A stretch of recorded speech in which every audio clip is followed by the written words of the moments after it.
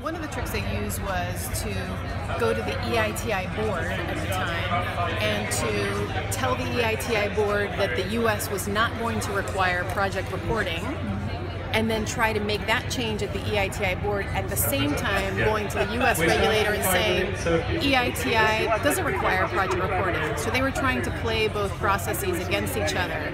And we didn't really like that very much. We didn't really trust that. They're supposed to be working in good faith in the EITI. So that was really unfortunate. Second, they continue to say for more than 4 years that terrorists will use the information that they're going to disclose to target high-value projects.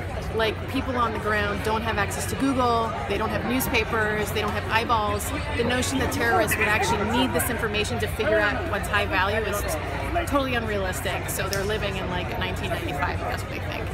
And then thirdly, there was about 6 years or more of negotiations in the U.S. Congress on this law. Never at any time did any issue with a violation of the Constitution come up.